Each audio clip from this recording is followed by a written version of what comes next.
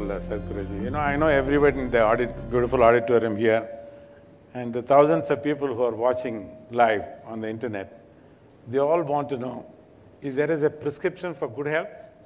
Spirituality, yoga, meditation.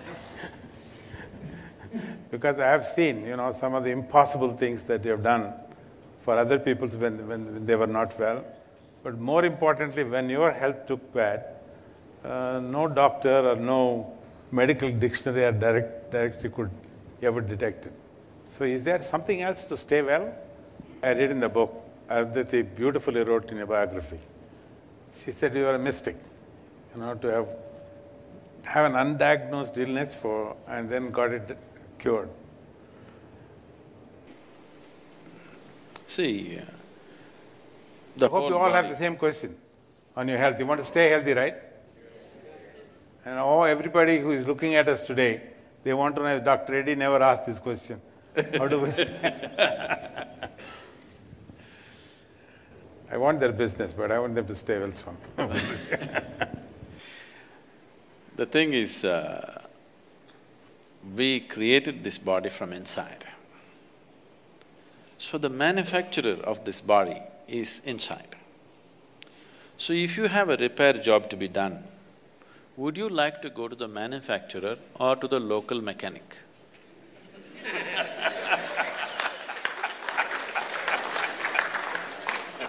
If you had excess, you would like to go to the manufacturer. If you lost excess, you will go to the local tinker to do this and that. If there was no medical science as it is, I would say even half the people would be dead by now, here in this audience. Yes. Because the average life expectancy of an Indian in 1947 was 28 years. Today it has risen to 64. One important factor is medical science the way it is. So I am not trying to belittle or make fun of medical sciences. It is very significant. What has been achieved in the last 30 to 40 years is phenomenal. The question is just this: if you had access to the source of that which creates this body, definitely every problem that you generate within the body could be handled. Now there are two kinds of ailments, infectious and chronic. Infectious ailments happen to us because of an external invasion from an organism. You must go to the doctor, don't try to meditate on it. But 70% of the ailments on the planet are self-created. I am saying self-created because it happened from within you. So what is happening from within you can be very easily fixed from within you. What comes to you from outside, you need outside help for that. So you have to fight an organism, then you need medicine. So the rest of the ailments, almost 70%, are self-created. Why would your body work against you? This body is essentially programmed for health. Every cell in this body is programmed for health. Why would it turn against you? Because somewhere you're not keeping it happy.